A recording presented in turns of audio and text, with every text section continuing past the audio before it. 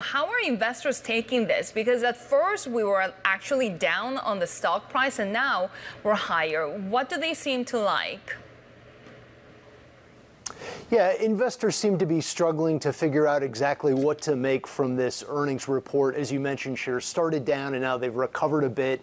We still have some information that's spilling out. The numbers just came out a little bit ago. We got net income results that were better than expected. We've also got divisional breakdowns here, so we're able to see how the smartphone division did and the memory chip division. I think one of the signals that investors are taking as a positive sign is that Samsung is saying they're seeing a gradual recovery in the memory chip market.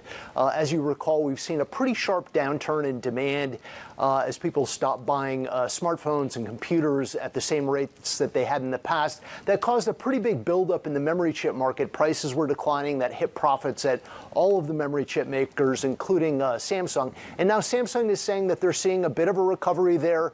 Hynix, their Korean rival, also said that they're starting to see a recovery in the market. So I think investors are beginning to see that as perhaps a sign that things are going to get better in the second half of the year. When it comes to the electronic side of the business, what's the outlook there, given that they're really positioning for this kind of affordability price war with Apple's more affordable products? Well, it's interesting, as you say, they unveiled their new smartphones just overnight, a few hours ago, including 2 foldable phones. They have bet a lot of money on this foldable phone category. They're innovating. They've got the components, including the screens, to be able to innovate there.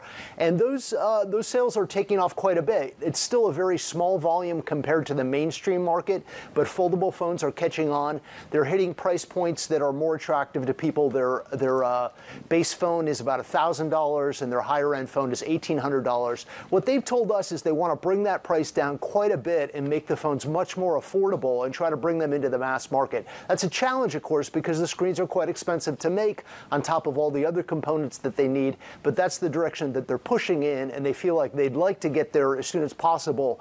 Analysts do anticipate that Apple is going to look at this market and perhaps introduce a foldable iPhone. So Samsung wants to get there first with something that people can afford a bit more easily than these high-end phones.